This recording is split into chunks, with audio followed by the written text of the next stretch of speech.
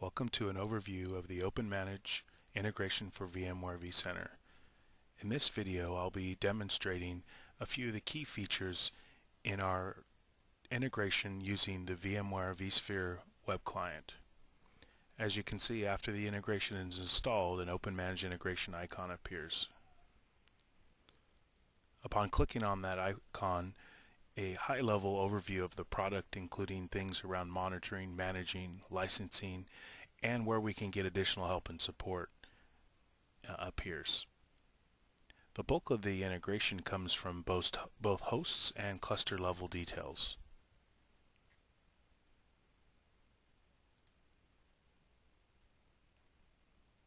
As I choose the host in cluster number 1, we've integrated into a couple key spots. Under the Summary tab, we've added two brand new Dell portlets. These two portlets supplement the information VMware is already providing to enable a full view of the Dell host. As you see, the Dell host information is real-time health related to the PowerEdge server. In this case, it's the 610 R610. In addition, we show information on the host relative to the service tag, hypervisor and firmware information, and other details. In addition to this high-level information, we show rich level of detail in regards to inventory and that individual host. With this inventory, we show such information as the field replacement units. So if you wanted to replace memory, you would know exactly what manufacturer and the serial number and even the manufacturer date. We show details on processors for that host, including the number of cores, power supplies within that host, memory installed in that host, and the additional details we show is the number of available slots in that memory in addition to the maximum memory that can be installed in that system.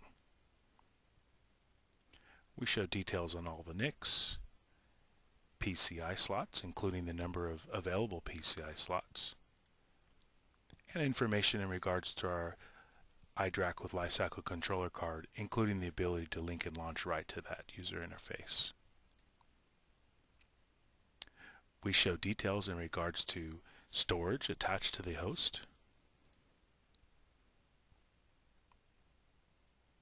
as I click on the firmware tab on the left, we real-time go out and grab firmware information from the Dell host.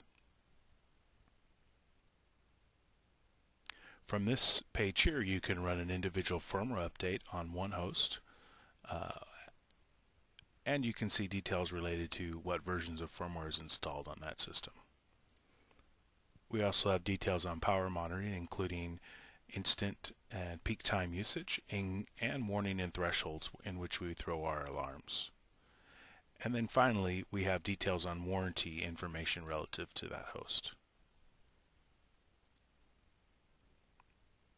As I return to the home page, we have details related to some further integration that Dell's done in regards to clusters. As you see here on the left, I've selected cluster number 1. Under the Dell Cluster Information tab, we have some rolled up information relative to those Dell's hosts. In this scenario, we see that there are a couple Dell managed hosts, 504 kilowatts of energy consumed, a total number of roll-up processors, and an instant snapshot of warranty status. You also notice as you select an individual host, more details relative to that host do appear. Just like with the prior host overview, in the cluster overview we provide roll-up information relative to inventory. Again, we indicate the field replacement units, the processors, memory, NICs, PCI slots, things of that nature. A couple of the interesting things to show are around how we can export and create reports. So in this scenario, I've selected firmware, and in firmware shows all the details relative to the firmware pieces of all the boxes in that cluster. In this scenario, it's just 2 here. So we see that there's 2 versions of BIOS, 6.1 and 6.3. If I wanted to export that information and use that later, I'd be able to do that here. As I'm in the firmware section, I'm allowed to do a firmware update wizard. This firmware update wizard allows you to update firmware at a cluster level without ever having to leave vCenter. It's a quick 5-step wizard that allows you to update that firmware in a quick manner. We select the bundle in which our updates are inside.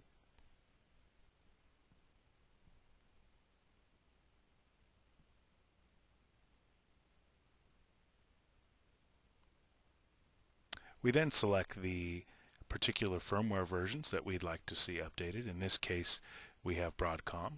We can also do a filter so we can just see the Broadcom information. We also allow downgrade of firmware in this scenario. After that, you go ahead and give it a firmware update job name, and you can decide to update now or schedule it in the future.